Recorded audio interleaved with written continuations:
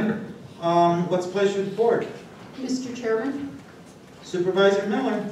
since I put this item on the agenda, and I apologize, Mr. Cole, for my less than clear description, but it is regarding how we handle discretionary funds that are left over in the supervisor's office at the end of the year.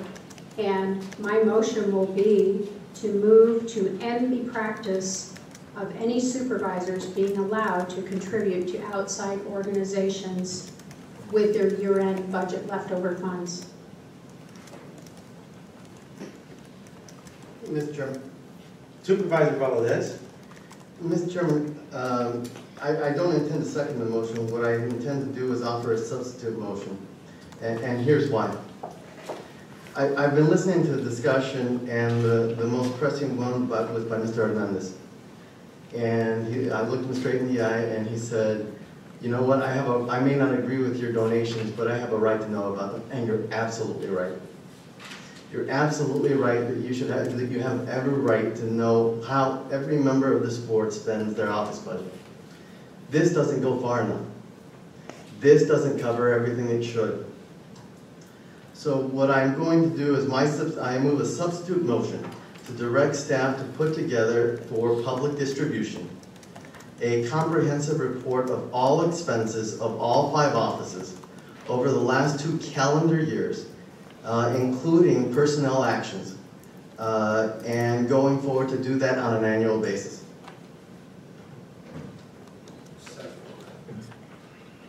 Okay, let me ask you a question. You're saying that you want to have a report over the last 2 years and you want to do it into the future every year. Is that at the end of the year? When do you want to do that, Supervisor? The most appropriate point is probably at the end of the fiscal year. Okay, fine. Very good. Mr. Chairman. So we have a second? We have a second on the floor.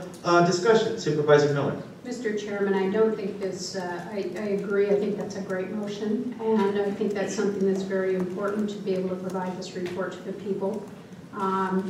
My only concern is that this practice of individual supervisors, this does not mean we as a county stop doing the donations that we get for grant funds, but as an individual supervisor office, and this was the situation in Prince Williams County, is that people perceive that you may be utilizing these donations, and I'm not saying you are, I'm just saying there's a perception there that of impropriety, and also, you know, individuals in the community or a candidate running against me, you, anyone on this board could say, you know, Supervisor Miller was allowed to give donations to all these charities in her district, so she was able to gain an advantage.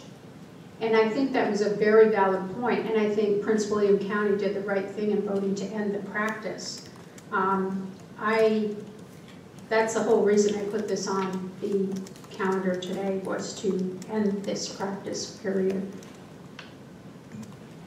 Mr. Chairman. Supervisor Carroll. Mr. Chairman, I, again, want to express the truth here. I'm not a person who gave any donations to any nonprofits out of my district budget, but I think Mr. Valadez is correct. And I suggest that all the transparency that we can provide should be provided. And it should also talk about the employees that we have and what they earn. For example, my office and the employees in my office have chosen to forego the 50-cent raise that was allowed.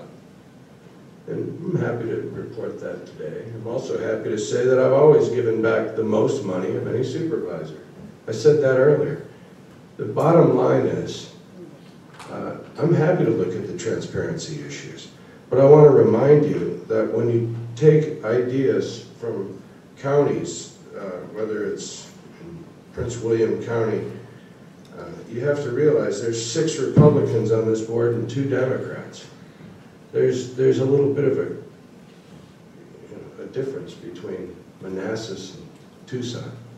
So what I'm trying to say here is let the games begin. I look forward to seeing who gets paid what, and on a very public front. Who got hired and why? and how many people have been let go, or how many have quit, and how many are coming back. What's the turnover of certain offices, and how much of a return is that for the taxpayers' money?